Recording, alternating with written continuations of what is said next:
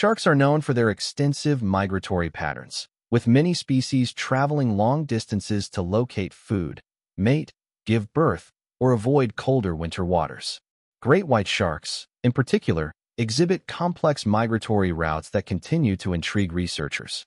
In the United States, these sharks annually migrate from the coast of California to Hawaii, pausing to feed in a mid-ocean region known as the White Shark Cafe.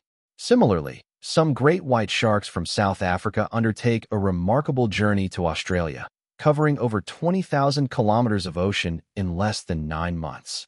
Hammerhead sharks are known to travel between the Galapagos Islands and Costa Rica. Meanwhile, tiger sharks migrate from the coasts of Florida and the Bahamas during winter to the deeper waters of Bermuda in the summer. Due to rising temperatures associated with climate change, these sharks are now extending their range nearly 300 miles farther north than they do in Florida. In a 2021 study, researchers successfully altered the direction of 20 young bonnethead sharks by manipulating the magnetic field of their environment.